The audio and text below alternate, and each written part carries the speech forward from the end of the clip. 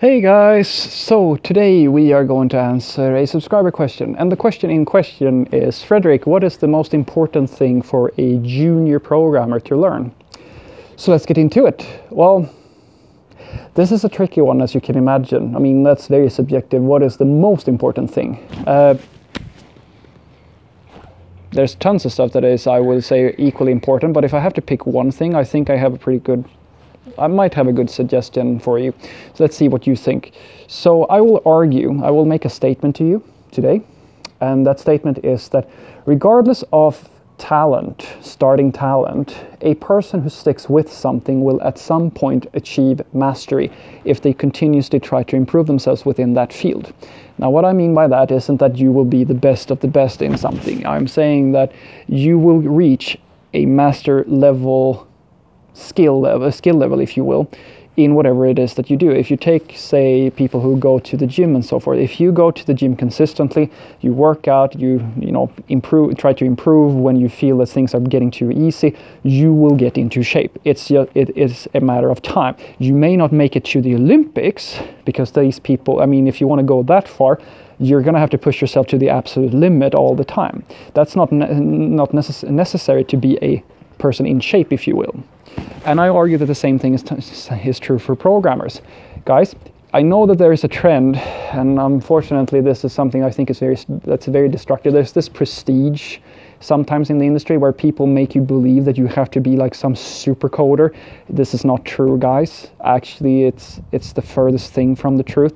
Most programmers are normal people who, I mean, you don't have to be an Olympic athlete in coding terms just to get a job, to hold down a job. It's absolutely ludicrous, but you do have to stick with it. So I will argue that talent and all of this stuff, it does matter to a point, but it's not as important as you may think. Now, what else I need to say about the other thing that I need to say about this is that you will also find that in the beginning, although, as I said, talent may not be the most important thing, you're going to find that there's a lot of frustration. And this frustration that you're going to sense, this frustration that you're going to face, it's going to come down to you not knowing enough, because that's the thing that's always going to be true in the beginning. Or regardless of what you do, in the beginning of things you don't know enough, and that's okay. I mean, that's to be expected. So having a certain ability to deal with that frustration is also fairly important. But I will argue that it's not the most important thing, because the amount of frustration that you can handle is very individual, and that's a characteristic, if you will, of you as an individual. How far are you willing to go for something until you give up? But you can also think of it in another fashion, and that fashion is that if you already knew the answer to the problem that you're having, you wouldn't feel the frustration to begin with. You would most likely, or at very least, if you could figure out how to solve your problem in a very efficient manner, like quickly, you wouldn't have to feel all that much frustration until you're on the other side of things where you actually have your solution. And that's the thing you're going for, right? Now, so if we have this idea then that finding the solution to the problem will mitigate the frustration and will at some point turn you into a master programmer, because that's what it's all about.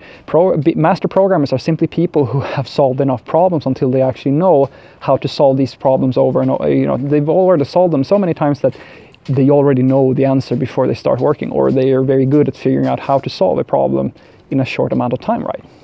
So what I will argue is the most important thing for a beginner programmer is to have good Googling skills. Now, I'm not saying that just searching on Google is the most important thing. Let me explain. What I'm saying is that your ability to find an answer to your problem, the problem that you are having right at then and there, is the most important thing. That's the most important thing overall, I will argue, for anyone who starts out being a programmer, because the problems that you are going to solve in the beginning are going to be beyond you. You have no idea how to solve them. Therefore, you need to have a very efficient strategy for figuring out how to get an answer to your problem.